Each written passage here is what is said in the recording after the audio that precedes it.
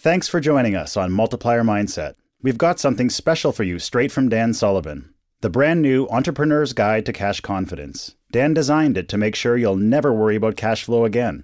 It's the very first thing you'll see at strategiccoach.com.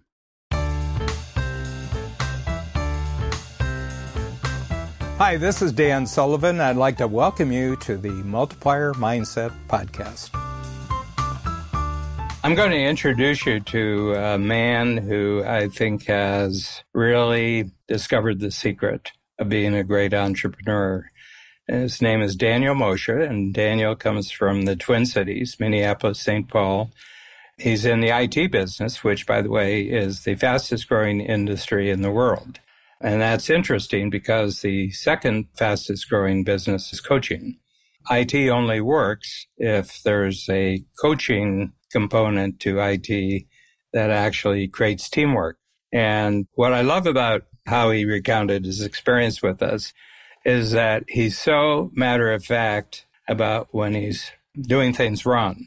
And so a number of things that he discovered that he was doing not right is that he was trying to run two companies inside the same company. So he had a partner in the business. They wanted to do different things. Well, that doesn't work. You got to be wanting to do one thing. And so what Daniel coined for himself, which I'm certainly going to use in future coaching sessions, he said, I want to do a few great things better. Daniel Moshe, 4-year strategic coach client, proud, and I share it with everybody that I can. And I've got a IT services business, a customer success company around Monday.com. We help people set up Monday.com, and I help companies implement EOS, the Entrepreneurial Operating System. So those are the three things I got going on right now. Back in the day, I was riding my bicycle to people's homes, basically, and helping set up their printers and their computers and their Wi-Fi, and it was a lot of fun. Today, TechGuru is focused on IT for accounting firms. That's our main focus. But I think particularly in the tech space, there's maybe an air of confidence, or maybe we're different than everybody else. I certainly thought that years ago that, I need to just figure out my own way because none of these tools apply to me because technology is so different. It's not like a traditional industry. But at the end of the day, we're still working with people. We still have teams. We have clients we serve. And it's very applicable to, everything that we're doing. So I, share with every entrepreneur that I work with that they will benefit from these, thinking tools from this community, and that it's been a complete game changer for me. I can trace back almost every major breakthrough in my kind of growth as an entrepreneur in the past few years to a day at Strategic Coach. Here's the thing, it's time to just think about our thinking. And that's when all the things that I've been so busy running around and dealing with the day-to-day, they finally are able to surface and I'm able to do something with them and turn it into action. So that's essentially what led me to start this Lucid Day. We do coaching and consulting around Monday.com. Honestly, it's just I realized I had all the ingredients there to make this happen. Okay, let's do it. So Impact Filter led to this, led to that. And today it's a successful growing company, almost 2 years in. Not that long ago, we were really seeing in the IT space, compressed margins, price pressure, increased competition. We just weren't winning when we were trying. And so the breakthrough was asking the team the question, hey, if somebody moved in next door and put us out of business in a year, how did they do it? And let's put ourselves out of business. And that led us down the path of becoming an IT managed service provider specialist in the accounting space. It's kind of like what got you here won't get you there, right? And so we were an IT generalist. We worked with any type of business, all over the Twin Cities of Minneapolis and St. Paul, Minnesota. And it was continuing to become a struggle. So we embarked on that journey of kind of becoming a specialist. And, initially it was very difficult, and the accounting space is a little bit esoteric. We didn't have a lot of connections, but what was cool is we kind of set our sights on being that specialist. And today we have, and we continue to grow, we have over 70 accounting firm clients that we work with all over the US. All of my other people in Minneapolis that had an IT company, everybody looked like competition. But now we really don't, because we have a unique positioning in the marketplace that we do something nobody else does. IT strategy, IT security, IT support specific to the small accounting firm, between 5 and 30 team members. Nobody's really doing that. There's other solutions for IT, and sure, sometimes it's the brother-in-law who's doing it, or they've got a local provider, but nobody has the value proposition that we do. I think the other game-changing thing, it kind of just like hit me over the head one day. I realized that this is the secret I'm keeping to myself, and my leadership teams aren't benefiting from it as much as I would like, because I'm not, as much as I'd like, spending the time to teach them the tools. And I'm just reflecting on how much I've been benefiting from it. And as a result, I was like, okay, I got to sign up my team members for team tools and team leader. And that has been a game changer, because now we're communicating using the same language. And when I say impact filter, they know what I mean, and then they can make an impact filter. When I say strategy circle, they know what I mean. Times, all of it. We're all communicating using the same tools. And I'm seeing each of them delegate and elevate and level themselves up to do even bigger and better, greater things, making a bigger, brighter future, to borrow Dan's terminology, bigger, brighter future for themselves, for all of our team members, for our clients. It's been magical. So that was another really big breakthrough. And so now it's just like, okay, standard protocol for all the companies that I own, for all the leadership teams that I serve, they need to do strategic coach. I went from 1 assistant, now I have 3 assistants. When I share that with people, they are usually pretty surprised. But that just goes to show, like, I've had breakthrough after breakthrough on delegate and elevate, things that I never thought I could delegate and elevate. Well, I just put impact filter together for that. What do you know? The right person appears. It's amazing. That has happened with my most recent assistant hire, where I put together the impact filter, started recruiting, and she really stood out in the application process, interviewed her. She said, I have been looking for this kind of a position for 9 months. And I thought to myself, yes, that's great. She didn't know what impact filter meant, but she knew what she wanted. Had she written an impact filter, it would have been very much aligned with mine. So I needed to interview one person, because I was so clear on the impact that I wanted this initiative to have. That's one example. But yeah, all the teams have grown significantly. Lucid Day, the professional coaching services around Monday.com, it was just myself and our integrator. Well, we have, I think, 7 or 8 people now. And that's in, a year and a half. Tech Guru has grown as well significantly. Yeah, for me, it's always making sure that we take good care of the team member and good care of the client. Always trying to be predicting capacity needs and maintaining a high level of customer experience is really important to me. Again, to borrow Dan's terminology, I'm a very good student, I guess, but, $15 to $20 an hour work, right? When I'm freed up to do what I love, I'm making a bigger impact in the world. I'm helping make other people's lives better. When I'm running to FedEx to ship something, I'm not having that kind of impact. Or when I'm trying to schedule my calendar or book flights, I always book them on the wrong times and dates. Or like I put the right time, but the wrong date. Like I'm off by a week. Like, oh, it's just a week. And things I'm just not good at. And I'm not changing people's lives by booking flights. For me, I'm changing people's lives when I'm having a conversation one-on-one, or working with a leadership team, or coaching one of my leadership team members. That's where I see tremendous growth and people and in myself, frankly. Because when I'm coaching somebody, I'm learning at the same time from that experience and from their experiences. And I'm always thinking how I can go to the next level. When I'm learning, both through coach and other programs that I do, I am able to upgrade myself and then help share those additional learnings and insights with others too.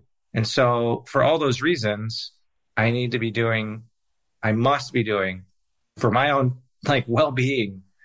I need to always be kind of delegating and elevating. And I got to tell you, I think the head trash that I had early on was like, nobody's going to want to do my mail, get the mail and go through the mail. I kid you not. If I go through my mail, my assistant gets upset. Like, hey, what are you doing? You got a full schedule. You need to be preparing for those calls, getting your speeches put together. So for me, it's been a complete game changer. You can have it. And just because it's not something you love doing doesn't mean it's not something somebody else would love to do. So this was another coach breakthrough, but I decided to and embarked on, buying out a business partner. And we are actually spinning off into two separate companies, and it empowers our team to focus just on accounting firm clients. And then my soon to be former business partner to focus just on the existing clients we had previously. And then he can use that as a launch pad to create another vertical industry focused go-to-market strategy. So it was a coach breakthrough, I think 2 workshops ago that I needed to make this change. I can't tell you how freeing it is to not try to run 2 different companies in the same company where you've got clients that are in town, they have a different set of needs, they want you to come on site and so forth. And you've got clients that are all over the country. They're just accounting firms. They have a different set of needs. It's all remote. They want to talk about their accounting firm software. So it's very different. Over the course of my 20-year entrepreneurial journey, it's been doing less better, fewer things better. And we've always made these big leaps every handful of years of doing fewer things better. And so that is almost a dream kind of coming true for me, which is that we are 100% industry focused on the accounting firms. We're going to be able to upgrade our level of service to all of them because now we don't have the distraction of trying to manage a depot and a facility and product coming and going. And, oh, by the way, also trying to do this other thing well. We're really going to just do one thing really, really well, be laser focused and being the best, truly the best in the world at it. So that is giving me a tremendous amount of energy right now. And although it's not been fun necessarily to have to go through such a big transition, I'm really grateful for the coach tools that I use to help me get clear on my thinking and what's defining success look like. And that just helped guide me on the path to making sure that even when the distractions and the, deviations seem to arise, I'm able to stay laser focused on what's the impact and what's the outcome that I'm looking for. I had some initial head trash sometimes about I'm not good enough or I'm not worthy or these people are way smarter than me. And fortunately, after just talking to other members, I realized we're all the same. We're just humans. We just are trying to, frankly, make people's lives better. I do feel like I found my people for the most part. Anyway, so as you can imagine, I get very excited leading up to a workshop. In the workshop, I don't know, the closest thing I can think of it is a brain trust with open, honest, vulnerable conversations. I walk out of there with inspiration, ideas, insight. I put ideas directly on our various leadership team issues lists. I come out with usually some interesting piece of technology, this Oura ring, you know what I mean? It's like some health technology. I don't know why. It just seems like there's always something like that I walk out of, and I probably have ordered the thing before I even leave. So I walk out of there with, really great ideas and inspiration. And I think the best thing is that when I show up the next day or days to the rest of my team, I maybe have a little bit of lightness to my step and have more energy because I think that I've, in some cases have sorted through distractions and the details and the noise and have been able to really get down to the things that matter the most and have much more appreciation and gratitude for the progress that we've made. I mean, that was I don't know where to begin. All the game changers, Who Not How, Game Changer. I mean, it just changes how I talk, how I relate to people. But all of those type of mindset shifts, my team recognizes it, they appreciate it, and I coach them to help them do the same thing and see their progress measured from backwards versus forwards. It's changed how I implement EOS with my clients as well. Yeah, it's just sort of woven into who I am and has impacted my kids. I mean, I come back from a coach thing and I teach the ideas to my kids too. And they love that too. I'm like, hey, you want to go on a vacation? All right, let's do an impact filter for that. All right, here we go. Fill it out. And the great thing about it, I love this. If I have an issue on my leadership team's issues list and I'm like, oh, let me pull up my impact filter. They're like, oh, whatever, we're going to just do it. We know we're going to end up doing it because they know I'm sold on it. And they know that I'm going to help them become sold on it. They know because I've thought it through. It's not like, here we go again. It's not that. Oh, it's more like, yes, we can go through the motions. We know you've put the thought into it and that this is likely going to be a positive thing for us because you've organized your thoughts in such a way and that I can just hand it off to them and they can make it happen.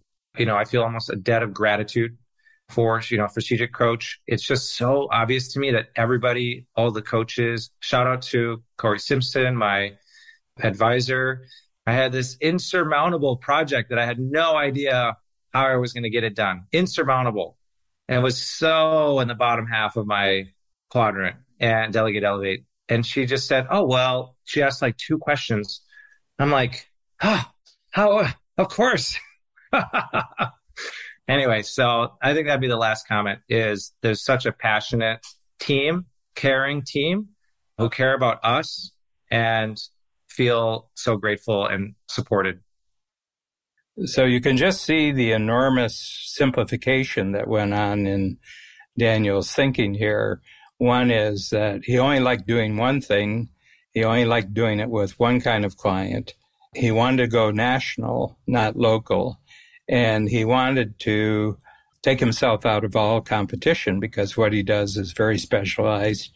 And the word goes out among accountants that this is a unique approach that he has. I just love these stories because I have a phrase that the smaller the niche, the bigger the market.